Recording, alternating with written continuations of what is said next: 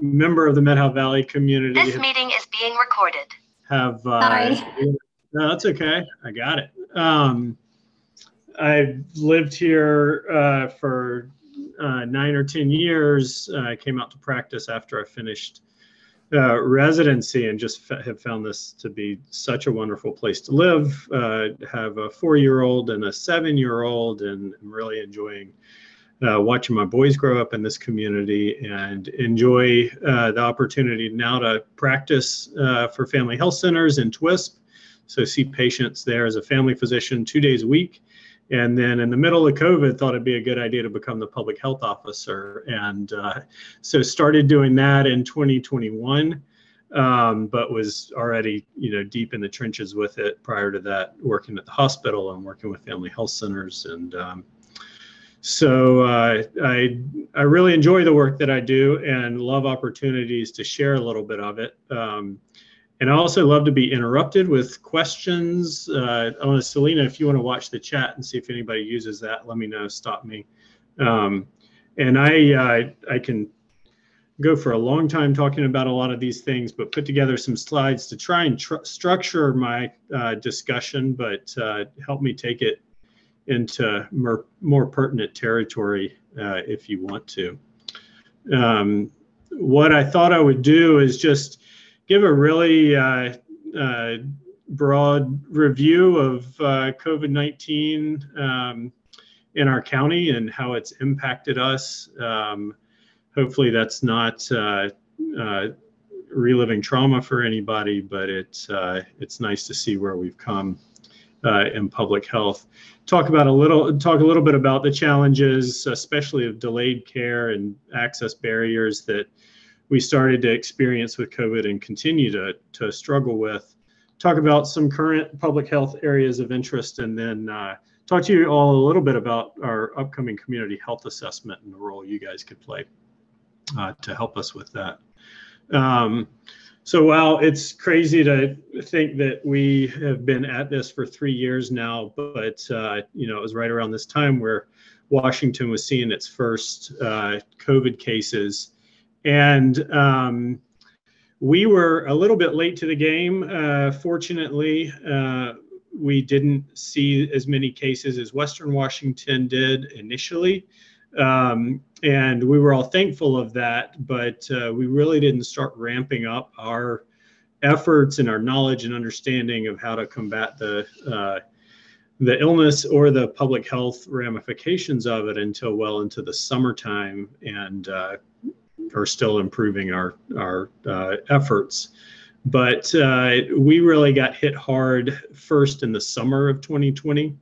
I was practicing primarily in Brewster at that point in time, and the Brewster community was really hit hard, especially our agricultural workers and folks that live in tight housing, don't have as many options and didn't have as much access to information about how to protect themselves and their families. And so we saw a huge spike, specifically in our Spanish-speaking population with that first surge.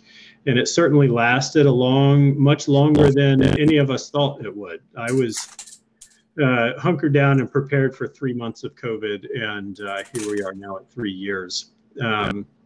But fortunately, in the fall of 2020, we saw a decline. Are you guys still able to see the screen? It's breaking up a little bit for me. Yeah.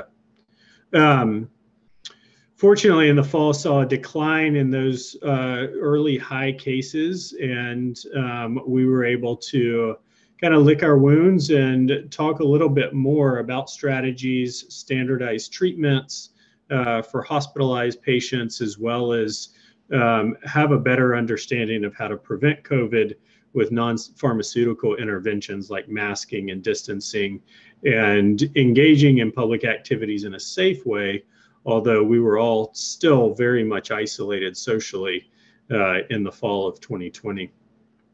We also started hearing about the emergence of the vaccine in fall of 2020. And so I will say I was one of the first vaccine skeptics, because when I heard about new technology, I was not familiar with it. And so had a lot of hesitation early on, and did a lot of deep dives into the existing research, existing reports, and found it really helpful to talk to experts and talk to physicians who had more experience in immunology and the design and development of vaccines, and started working more with the health department, our health officer at the time, and other health officials to learn as much as I could about the vaccine, so that when it was available to us in December of 2020, I was certainly ready for it, and welcomed it, and certainly promoted it for my patients. And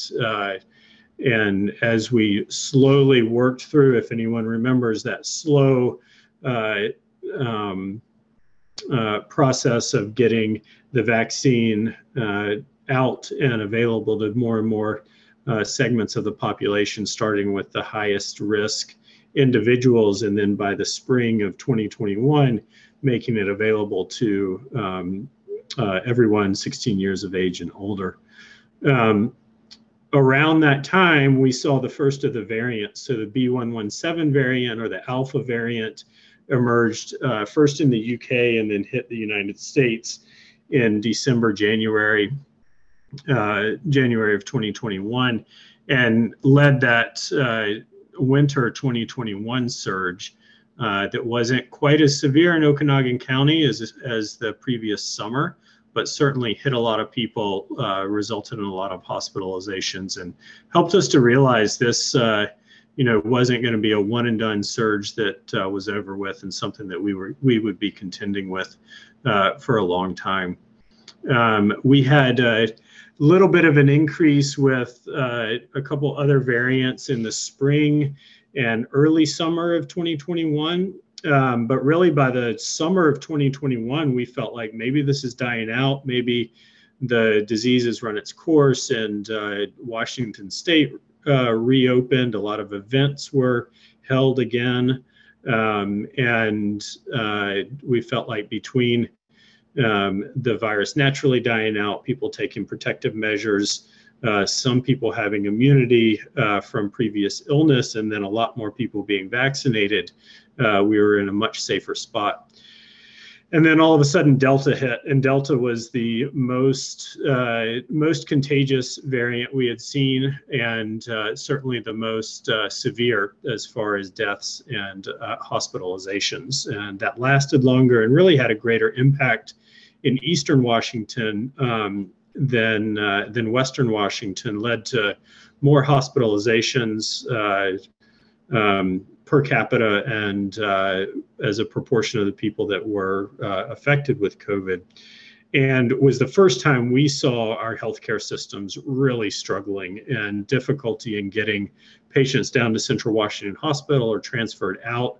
And was a time where Mid-Valley Hospital, where I had started working at the time, and North Valley Hospital, Three Rivers, were all stretched really beyond capacity and struggling with their ability to take care of sick COVID patients, but also their ability to take care of patients in general for whatever reason they needed to be hospitalized. Fortunately, that surge declined by the winter of 2021, 2022. And we had a little bit of a lull in the action until Omicron hit. And Omicron hit us. We watched it come from South Africa, Europe, and then hit the eastern United States in December of 2022. We braced for it. We knew it was coming. We were as ready as we could be, but we were not prepared for the number of cases that we saw. And here on this graph, you can see that it almost doubled the number of cases that we saw with Delta, or that we had seen any one time in the pandemic. It was much more contagious, spread much more rapidly. Fortunately, it was not as severe, so the relative number of hospitalizations were not what we feared, because we were scared of how overwhelmed we were during Delta. And while we prepared as well as we could, we fortunately didn't have to face as much shortage in with healthcare capacity as we did with Delta. Still had an overwhelming experience with that, and very fortunately saw it drop down in March and April of 2022. And then the BA4, BA5 variants came through last summer were not as bad as the original Omicron variant, but certainly led to a lot of hospitalizations. And since that point in time, we've been in a slow downtrend. We still have cases. There are a number of cases in the community right now. We're seeing actually more hospitalizations over the past 2 or 3 weeks than we have over the past 2 to 3 months. So we're watching that very closely. The BXX1.5 is the predominant variant right now. Each one is more contagious, but this one's no more severe than previous ones. It's just our current variant, and we're watching those closely and hoping that none become as severe as prior variants. In Okanogan County, we saw similar impacts, but some unique to our area. As I mentioned, those early surges hit our Spanish-speaking community at a greater rate than other ethnicities. So this graph on the top, if you can read through all those lines, the red line is the case rate in our Spanish-speaking or Hispanic population. And in both surges during that first year, we saw many more cases among Hispanic folks in Okanogan County and North Central Washington, hitting migrant communities, farm worker camps, tight housing, overcrowded housing, especially in that first surge was a reason for that, as well as our inability to communicate as effectively as we wanted to with that population. And over time, we've learned to use unique sources, community health workers, outreach specialists, folks that know communities well, speak the same language, understand customs and cultures, and can communicate better. And then using our healthcare partners and community partners that work most closely with underrepresented groups really enables us to get communication right, to identify gaps in resources, and overcome some of those barriers that exist. So I think we've done a good job at that, but we can always find better ways to do that. That disproportionate impact of COVID no longer exists with the Hispanic population. And in fact, the Hispanic population has higher vaccination rates in North Central Washington than other ethnicities, including white folks. And it's because of the good work many of our community partners have put into place to ensure good understanding, good communication. Age has certainly been a factor all along, earlier on, and then now folks who are older than 65 years of age have more severe disease, more likely to be hospitalized, and especially those with health comorbidities are much more vulnerable, and we need to continue to take extra efforts to protect folks of older age and with respiratory illnesses and cardiac illnesses, even as we move forward with lower rates.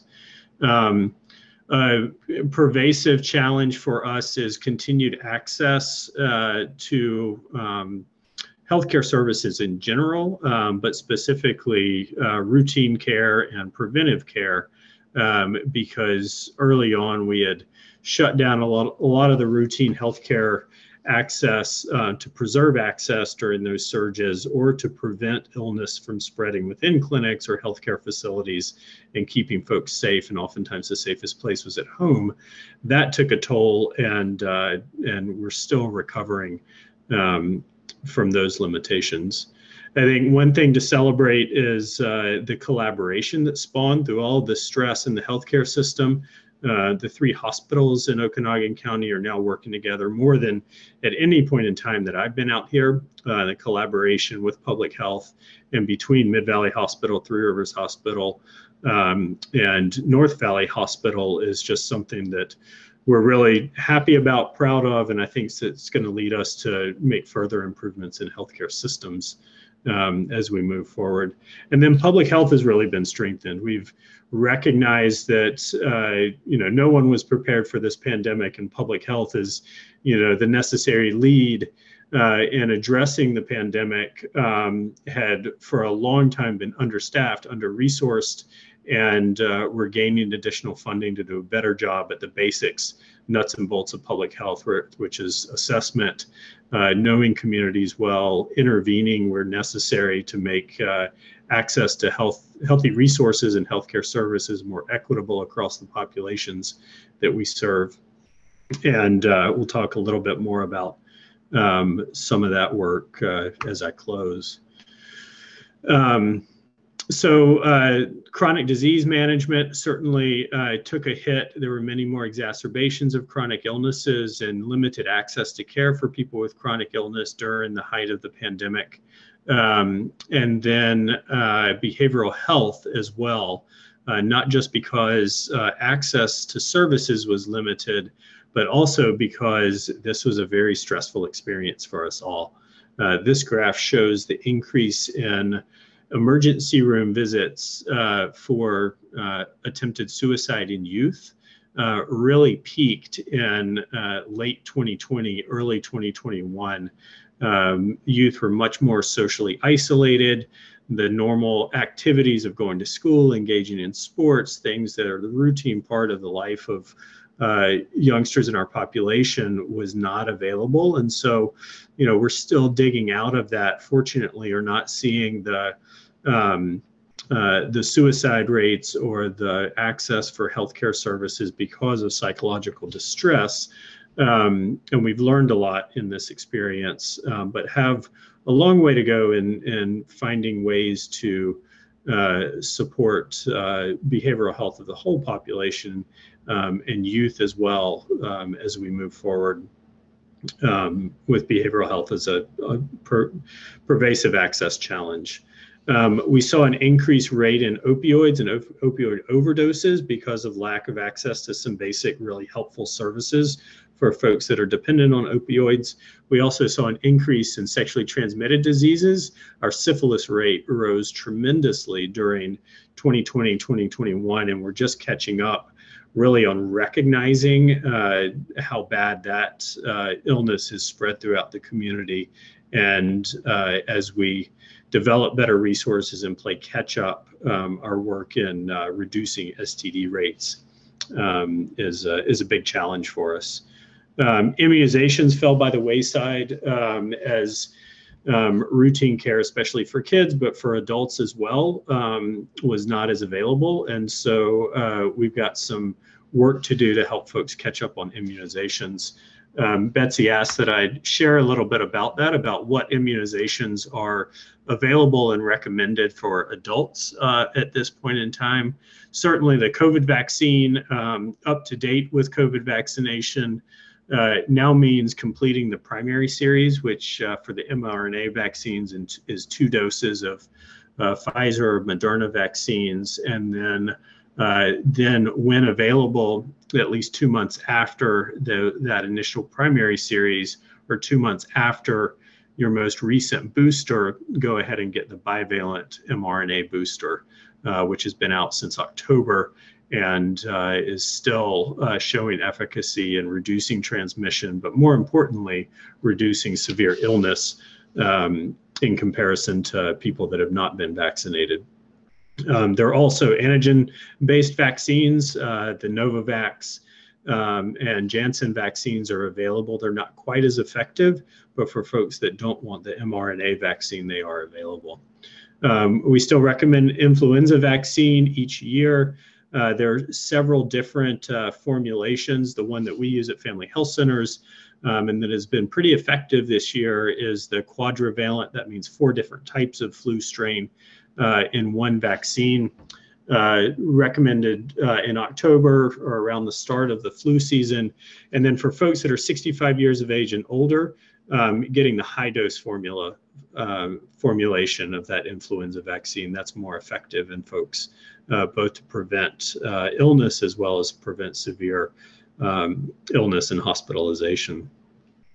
There's been a little bit of a change in the past 2 years in the pneumonia vaccine. It's something that's always been available, but that they continue to perfect and improve.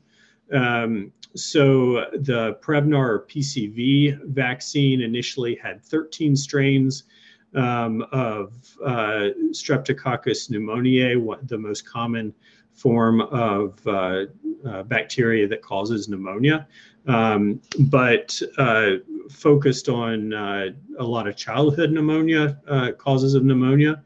That's been expanded to include strains of pneumonia that affect adults as well. And then the Pneumovax or PPSV23 has always been available for adults, and was initially given to folks with chronic disease or immune deficiency. And then once folks hit 65 years of age and older, we continue to give that for folks that have gotten PCV13 or PCV15 in the past. But now the newest version of the pneumonia vaccine, the PCV20, is highly recommended because it kind of does the job of both vaccines. So folks that haven't had a pneumonia vaccine right now, we're recommending the PCV20. But for folks that have had PCV13, all you need is the PPSV23, or folks that have had the PPSV23 previously just need one dose of the PCV20. Very complicated, hard to keep straight. I keep a cheat sheet in my office, and most healthcare providers do. And I know that folks at family health centers, but I think all healthcare providers are pretty up to date on this and can advise you which one is most appropriate for you. The shingles vaccine is a huge help in preventing shingles and preventing that post-herpetic neuralgia, the nerve pain that can last for 6 months or more after a case of shingles. A lot of people got the original shingles vaccine, the Zostavax, that was offered up until about 4 years ago. That was pretty good, but the new one is even better, and the new one even works for folks that have had that Zostavax in the past. And so we're recommending that, all folks over 60 years of age or folks that are over 50 years of age who have an illness that compromises their immune system, go ahead and get that new shingles vaccine. It's 2 doses, 1 month apart, and is usually available through pharmacies and can be administered through a pharmacy or through your healthcare provider. And then tetanus and pertussis, has been one that has been available as part of the childhood vaccine series. And I would feel horrible if any of my patients stepped on a rusty nail and got tetanus. It's not treatable once you get it. And so prevention is the best way to avoid a tetanus infection. And pertussis has waning immunity over a lifetime. So we recommend that everybody get 1 dose of the pertussis vaccine that's mixed with the tetanus vaccine during adulthood, and then every 10 years get the tetanus vaccine. Let me stop for a second and see if there are any questions.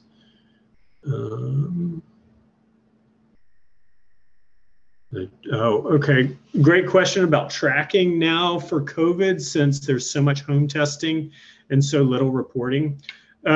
We're still tracking cases as they're reported, either through people that do a home test and report either through Okanogan County Public Health or through the state database. You can go to Okanogan County Public Health for information on how to report your home test, or you can ask that your healthcare provider do that for you.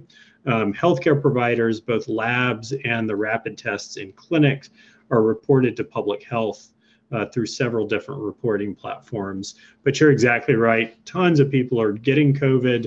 Some aren't even getting tested. They just know they have it, and they either call in and let us know, or don't let healthcare providers know, and do well without treatment, and don't report it. So it's hard to track cases. I think we've reached a steady state right now where that access to testing is not changing a whole lot. At least it hasn't for the past 2 to 3 months. And so while we're not capturing all the cases, we're following the trends. And right now we can suspect that anywhere from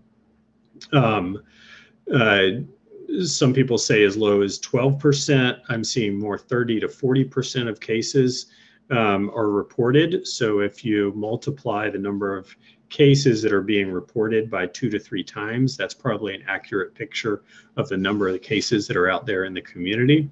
We do pay a little closer attention now to hospitalization, because hospitalization doesn't wane as much as that the case rates, because of that testing bias. And so we're really watching our hospitalization rates. They're a little bit higher, as I said, right now than they were 2 to 3 months ago. And we're watching that very carefully. Another really interesting modality for tracking COVID activity is wastewater data. So the public wastewater facility in Brewster and one in Wenatchee are tracking the pieces of COVID vaccine that come through wastewater. And so that sampling has gotten consistent enough to where we are, watching those trends to see if there's a spike. And sure enough, in the past 2 to 3 weeks, we've seen a pretty big increase in wastewater samples of COVID-19, just as we've started to see an increase in cases that have been reported and an increase in hospitalizations. And then latest understanding of masking efficacy in various situations at this point. Great question. So still there's a graded efficacy of various sorts of face coverings, with the N95 or KN95 respirators is providing the best protection for the individual wearing them, and also good protection to the people around the person that's wearing the mask. Surgical masks, or the medical grade masks that you wear in surgery or wear during procedures, aren't quite as good as N95s, but they're better than nothing and better than cloth masks. Cloth masks don't provide that much protection for yourself while you're wearing them. They can provide some source control, so the person that has COVID will be less likely to spread COVID if they're wearing a face covering. But for both reasons, it's not as effective as wearing a surgical mask or an N95 respirator. If you're concerned about getting COVID or about spreading COVID, I'd really recommend using a surgical mask. And if you have access to N95s or KN95s, wear those when you're in public places or in high-risk settings, or at any time when you're out in the public to protect yourself. And then moving on, we regularly do community health assessments. It's a core function of public health. They're done every 3 to 4 years regularly, not just by health departments, but also by our local hospitals, as well as Family Health Centers does one every 2 to 3 years. And it's an assessment of the highest health needs, the prioritized health needs throughout the community. And consistently over time, in Okanogan County, one of the most highly prioritized needs is better access to medical and behavioral health services. We also see pretty consistently housing as a huge challenge. I think that's only increasing, I know, especially in the Methow Valley. Transportation in rural areas is a perennial concern. And substance use disorder and opioid overdoses has always been a concern, but that's one thing that's getting a lot of attention right now because we've seen such a rise over the past 2 to 3 years. I've tried to fight and help patients overcome opioid dependence ever since I started practicing, and have seen a lot of trends. And early on, we were very much driven by prescription medications and the cause of opioid overdoses being prescribed medications.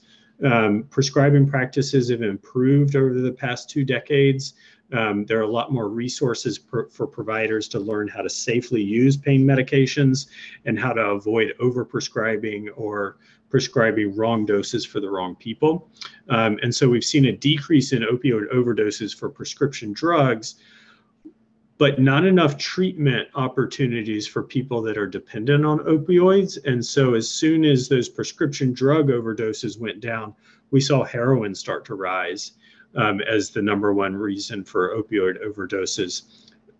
Access to heroin has decreased, and so now we're seeing fentanyl and synthetic opioids become the predominant reason. Those are so addictive and so potent and so dangerous, oftentimes mixed in with other drugs, that overdoses are skyrocketing right now. We've seen just in the first month of 2023, we've seen more opioid overdoses in Okanogan County than we have in any month prior, dating back to, I think, 2013 when we started tracking data from this source. It's something that we're going to be really active and working on as with public health and with our healthcare partners, but that each sector within the community is going to be able to play a role, and we're going to be doing a lot of work to engage folks that can help us have an impact on opioid and substance use disorder.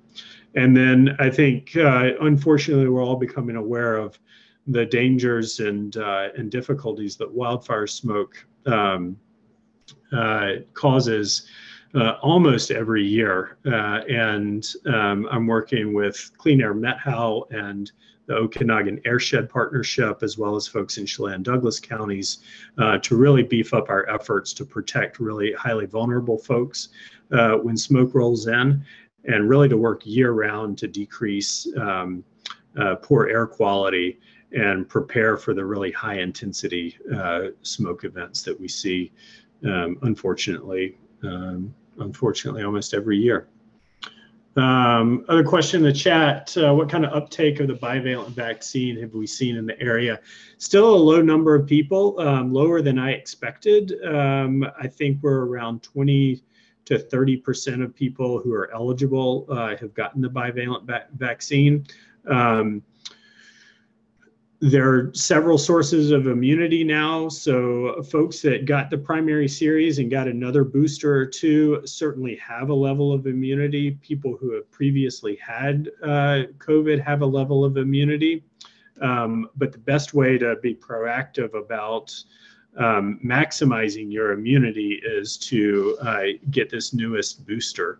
Any booster would help, but this newest booster is the one that's available and is proven to be especially effective in reducing hospitalizations and severe illness.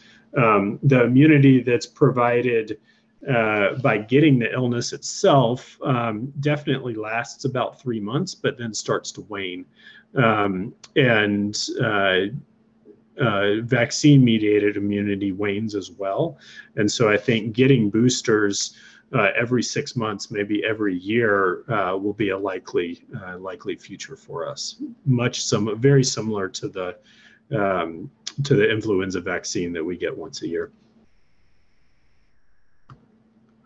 In the coming year, Okanogan County Public Health, with help from community partners as well as our regional epidemiologists, are going to be conducting a new community health assessment.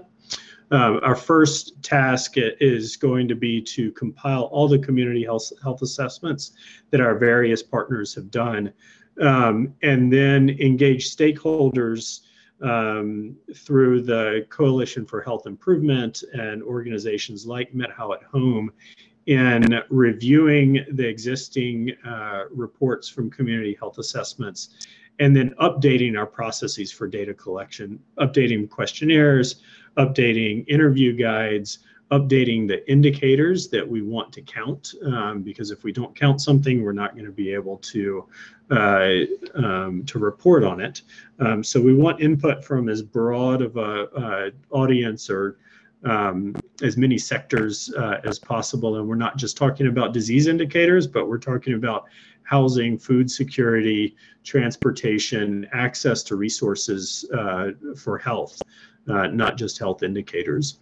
And then we intend to work with community partners to collect data as broadly as possible throughout the community. We recognize that there are segments of the population in Okanogan County that have been underrepresented, underreported, And we want to reach out and get into all the nooks and crannies around Okanogan County to really make sure that we get as reliable information as possible. And then in a similar participatory way, we want to report on, bring the information that's gathered to groups like MetHow at Home and other community organizations, get their help in prioritizing the findings, and then plan our interventions around that. And the idea is to do it in a collaborative way that draws as much input as possible so that we can all work together in the interventions and then the plans that we make following the community health assessment. Great question about opioid treatment options in Okanogan County. So for opioid treatment, oftentimes detox does not need to be done in an inpatient setting. Oftentimes people do go through detox or, eliminating all opioids from their systems while they're hospitalized or while they're incarcerated or in a setting where they don't have access to opioids by any other means. Now in the jail, obviously, as well as in hospitals, we do have prescribers that can prescribe buprenorphine, which is an opioid substitute that helps to control the cravings as well as the adverse effects of opioids. And that can be done in a very careful process with the healthcare provider in an outpatient setting or in the jail or inpatient setting.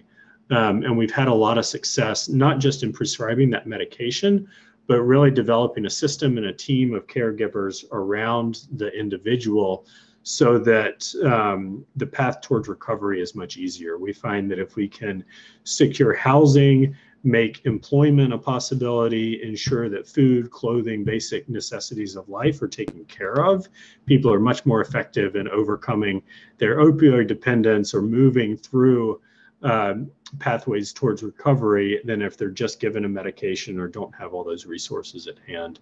Behavioral health is a big part of that. So we work with Okanogan County Behavioral Health. At family health centers, we have behavioral health specialists that work with patients, and then care coordinators and case managers to really to meet all needs and help support folks.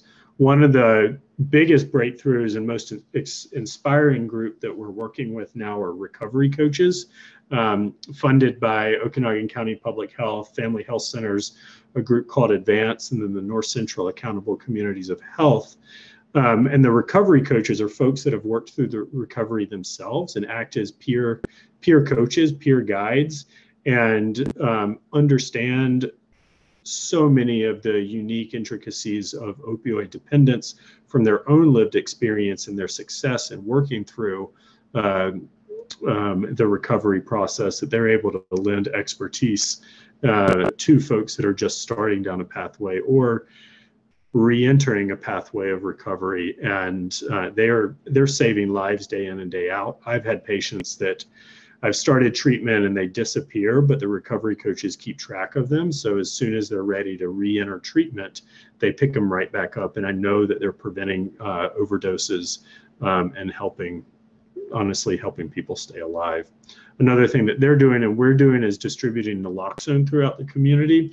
We even have free vending machines placed at strategic locations around North Central Washington so that people that want to get naloxone to be able to save a friend, save a family member, save themselves by sharing that naloxone with somebody else can have that readily available. And we have, countless numbers of times that those have been used to actually save somebody's life. We've started recording those as they're associated with overdoses, and are seeing a lot of inspiring stories based on that. And then Medicaid Medicaid pays for medications, Medicaid pays for office visits, but Medicaid doesn't pay for all of those wraparound services. So right now, it's grants and demonstration projects and other funding sources that pay for addressing social determinants of health around opioid use disorder. So that will be the process of our community health assessments, and I'll go ahead and kick it off, and let's have a short conversation about what public health priorities you guys are seeing, what's close to home for MetHow at Home, and as we embark on a new process of community health assessments, what questions would we be asking? I'm going to stop sharing there. Our cloud video, HD video meeting.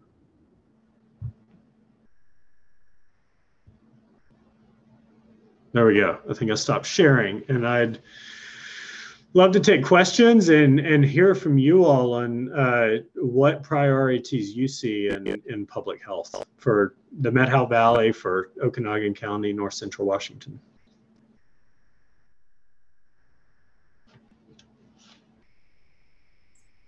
Yeah, go ahead. Speak out. Okay, I'll start. We've got a lot of other people, I'm sure, who have thoughts as well. One of the things that with Methow at Home deals with on a regular basis is older adults, particularly living alone with cognitive impairment as they age. Mm-hmm. And oftentimes these are extremely difficult situations and vulnerable older people, and the resources seem to be limited. So is this kind of on your radar as a public health crisis of any magnitude, or I'm sure it's not just in the Valley? Yeah, it's definitely not just in the Valley. And I mean, something that, we've worked together on, and that I, have patients really struggling with this issue. It's something that's hard to capture. Some of our epidemiologists, both of whom, or I guess all three of whom, have just been hired with new funding, and they're able to tap into databases that we previously haven't been able to access. One of which is a database that queries healthcare facilities that are participating, that are uploading data.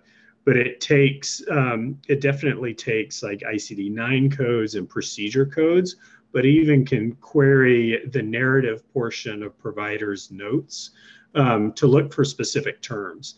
And so they can write queries and then draw from that documentation the number of times people are seeking care for cognitive decline, or number of people who have Alzheimer's disease, or number of people that are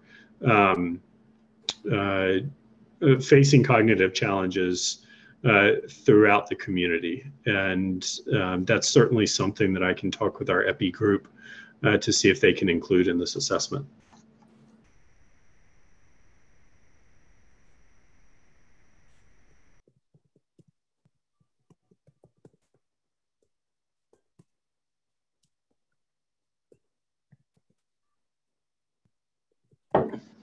Another issue that came up at last night's discussion is gun violence, both self-directed and probably primarily self-directed. And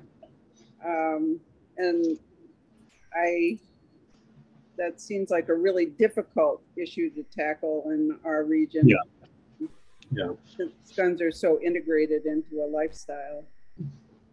Yeah, it's something I counsel on as a physician. It's something that's hard to get good data on a community level or a population level. We can certainly track attempted and completed suicide rates, and that's been a number that we've tracked for a long time. Whether or not we can tease that out into methods and proportion that are firearm related is a good question, and I can explore that. I think I'd love to have a measure that helps us get upstream of that and not just count the tip of the iceberg, but helps orient ourselves towards prevention as well. And I think some of the behavioral health indices will help to a degree, but specifically with firearms, it'll take more creativity. And as one reason, we'll include a qualitative part to the evaluation, because if we're just looking at numbers, if we're just looking at indicators, you miss the stories behind it, and you miss a lot of really important information that you can get from just talking with people, having conversations, and then reporting on those conversations.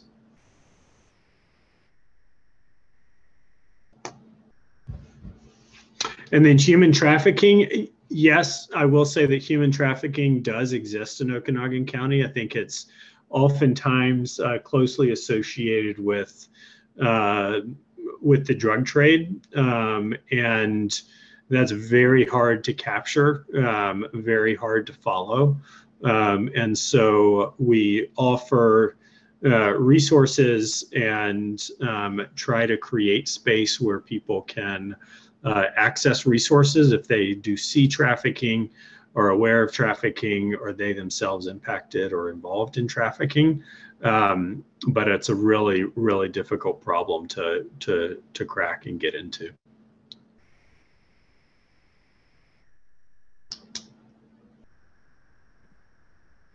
Yeah, great question about reasons for delayed care. Certainly a small population living in a large county does. You know, we're geographically isolated in so many ways. So transportation becomes a big issue. You know, Family Health Centers, for instance, has 25 medical providers, but it's spread over 6 clinics across the entire county. And so, you know, we only, you know, on any given day, we may only have a total of, you know, 24, 48 appointment slots. One thing we've done to overcome that's really opened up with COVID is telehealth. And so while you might want to come see me in Twist, but my schedule is completely booked, you can still call Family Health Centers, and it might be that Dr. Cooley in Brewster has an opening and she can do a telehealth appointment. And we've tried to be creative and explored all sorts of different ways to use telehealth, ranging from having one person that does only telehealth to have set telehealth appointment slots throughout everybody's schedule throughout the course of the day. And we've even shuffled telehealth appointments to make more space in person sometimes, so that if I have a telehealth appointment, but then somebody walks in and needs to be seen in person, I can pass that telehealth appointment off to another provider. And it's resulted in a lot of flexibility and I think improvements in access. But the bottom line is we don't have enough healthcare providers out here to meet the needs. And so we need to continue to be creative, and then continue to recruit, train, and retain as many healthcare providers as we can. And we've got some really good programs up trying to develop more training opportunities as well.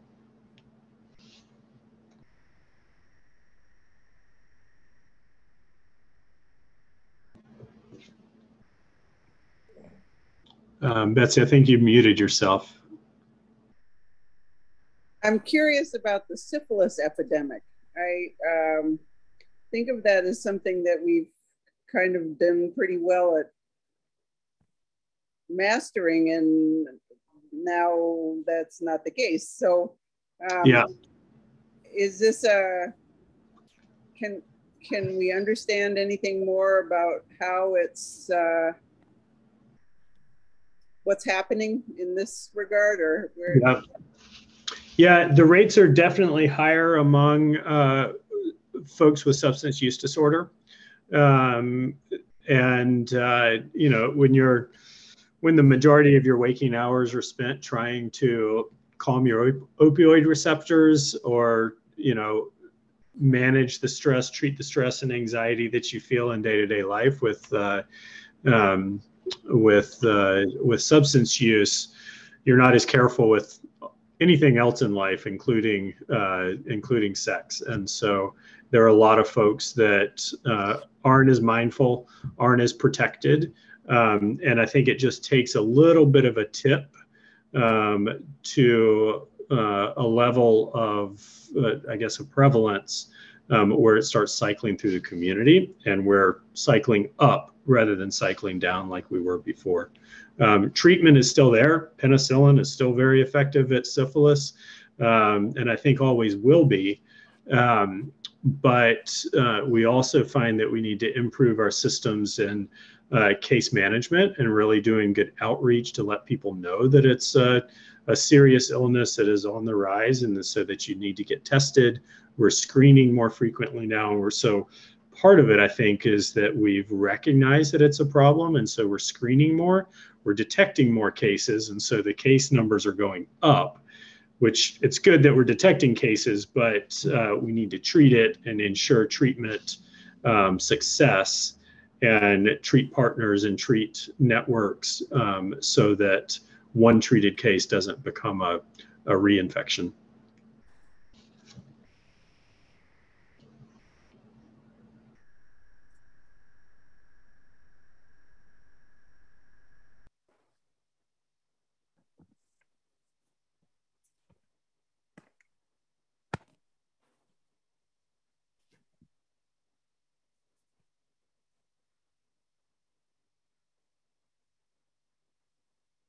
You mentioned, I'm sorry, go ahead, Dave.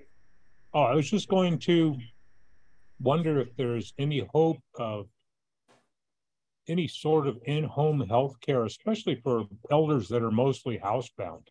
It can be really difficult getting to the clinic, even just for a booster shot.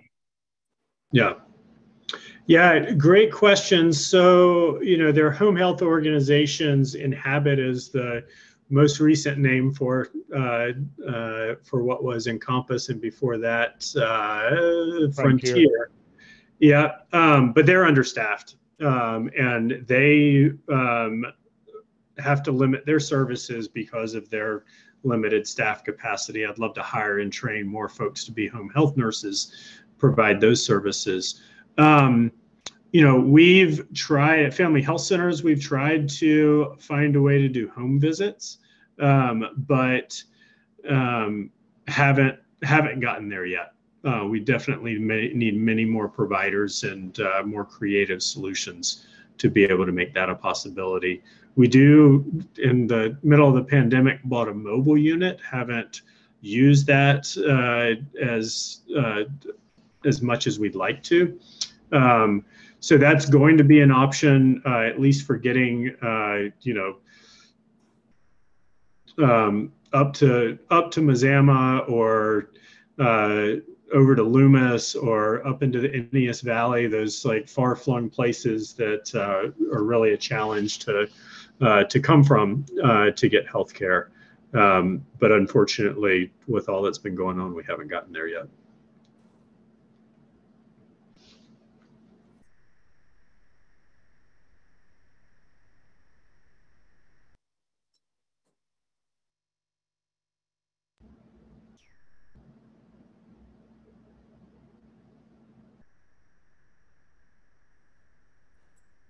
I guess I have one other question about the funding of public health in the county. And I believe that this budget really comes through our county commissioners. Is that correct? In part, it does. So we get county funds. We also have secured the Washington legislature. WASALFO, the Washington State Association for Public Health, local public health officials, has advocated for a long time for funding to go directly to local health jurisdictions. And so more recently, that's been split. So less going to Department of Health and more going to local health jurisdictions under a program called Foundational Public Health Services. And so those funds come earmarked for different foundational public health services. And that's what's going to fund our community health assessment, funding our epidemiologists. That's going to fund better public health related emergency preparedness and disaster planning. So a lot of our wildfire work is going to come from that funding source. And then just building building the foundation of a strong health department. We've lost a lot of that. John McCarthy was the former health officer before me, and he started in 2002. And he said they built up, and then around 2007, 2008, funding just started getting cut, and they went from having, I think, 32 FTEs at public health down to having 8 at the start of the pandemic. And we're probably, I think we're to 10 now, but we need probably 2 or 3 times as many people in public health to really accomplish what we hope to.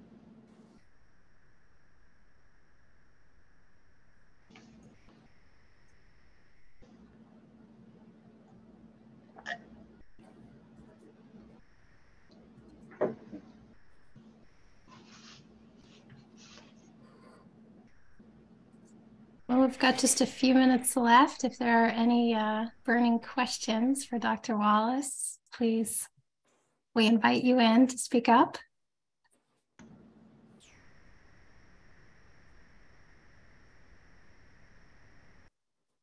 I really appreciate the question about services for folks that are homebound. That's the population that you guys serve. I can't thank you enough for the work that you do for my patients. And I know that you serve so many other folks throughout the Valley. It's such an important service, especially for our Valley that's so remote and so rural. You're also excellent advocates. And so whether it's talking to one of your community members, primary care physicians, or talking to public health, or getting information to me or anyone else on behalf of the clients that you guys serve, please keep that communication open and listen up for when we come around to do community health assessments, listening sessions, and interviews. Please start thinking about things that you'd like to see us prioritize.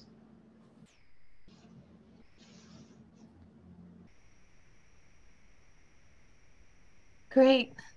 We will certainly keep our ears open. Thank you for all the good work you're doing in the community. We are certainly grateful for your time today and for all the amazing information that you shared with us. Thank you. Yeah. Thank you all. All right, everyone. Thank you so much for being here. Enjoy the rest of your evening. Be well. Take care. Thank you.